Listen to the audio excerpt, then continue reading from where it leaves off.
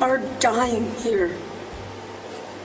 And I cannot fathom the thought that the greatest nation in the world cannot figure out logistics for a small island of 100 miles by 35 miles long. Well, patience is running low in Puerto Rico. The mayor of San Juan spoke of her frustration, demanding more federal assistance for her people.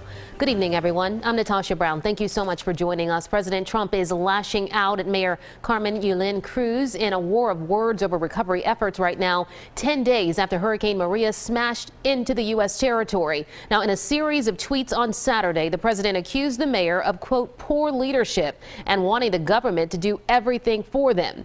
Meanwhile, there are signs of recovery. According to Puerto Rico's governor, more than 50% of gas operators are now up and running, as well as most hospitals. However, millions are still without electricity and running low on food and water. I am begging anyone that can hear us to save us from dying. I know that it's been devastating. I know your police force and everything else has been absolutely hurt.